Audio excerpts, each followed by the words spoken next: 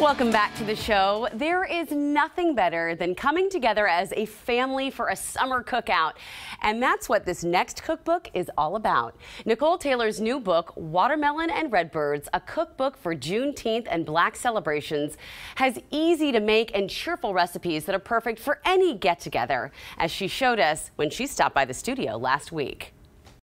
We have barely started cooking and it already smells delicious in here. But first question I have to ask, the title of the book, Watermelon and Redbirds, how did you come up with that title? I know it is a cookbook for Juneteenth and Black celebrations, but what does Watermelon and Redbirds have to do with this? Well, watermelon is a classic all-American fruit. No matter who you are and where you live, who doesn't love a juicy red piece of watermelon in the summertime? And Redbirds is a story that my mom told me, and that's if you see a red bird coming beside you, there's someone from your family or our family that's died and they're coming back to say hello. Aww. So I thought that was a perfect way to honor the past, present, and the future. Okay, that's a poetic title. Right? I love that. Yeah. Oh my goodness.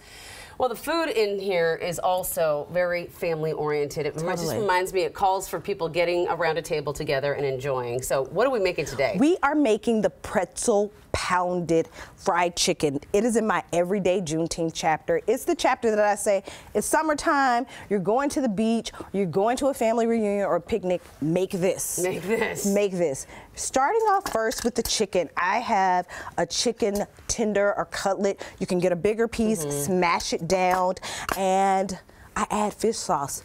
This is a secret. Fish sauce? This is a secret. Okay. Yeah, and if you don't have fish sauce or if you are not eating fish, you can switch it out with soy or tamari maybe? Tamari for sure. Okay. So I put a little fish sauce on the chicken and this here.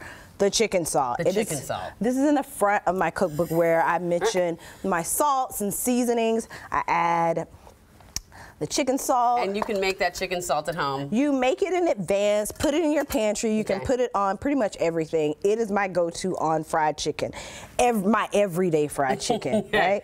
So you put the chicken salt on the front and on the back, and then we start dredging. I create 3 dredge bowls, one with seasoned all-purpose flour. Okay, seasoned? Yeah, I season meaning, you know, you can put a little chicken salt in here, put a little salt and pepper, and then I'm gonna have you do this. Okay. And then you take the cutlet and put it in the egg. Okay. I always wonder, how do you, so you just kind of, you do shake it off a little. You shake it off for sure. Okay. And then here, this was an accident, right? I was testing this recipe a million times and I was just using panko or breadcrumbs and I ran out. And I was like, wait, I have pretzels. I always keep pretzels. Yeah. So in this bowl, there's a pretzel mixture with breadcrumbs or panko. That's awesome. There are so many days, like just the other day, I found out my grandma used all the rest of my panko. And I was like, why wouldn't she tell me? Pretzels. And I ended up using some crackers. There you go. I didn't have pretzels, but now I will. You've done that. This doesn't take a lot of time at all. Right. Your 3 bowls, you have your chicken, and then you move over to the hot pan.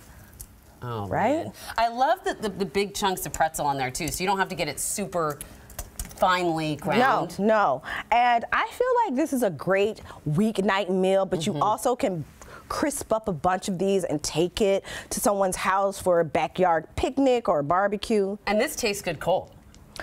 100%. Leftovers, hello. I will go into the fridge and grab some leftover fried or baked chicken and just eat it. For breakfast. It's okay. Totally. So you put this in this hot pan with olive oil. I use an everyday olive oil, or you can use some what I call high smoke, or people call high smoke oil. Okay. And here you have it, the pretzel pounded, crusted chicken. I think that is such a fun twist.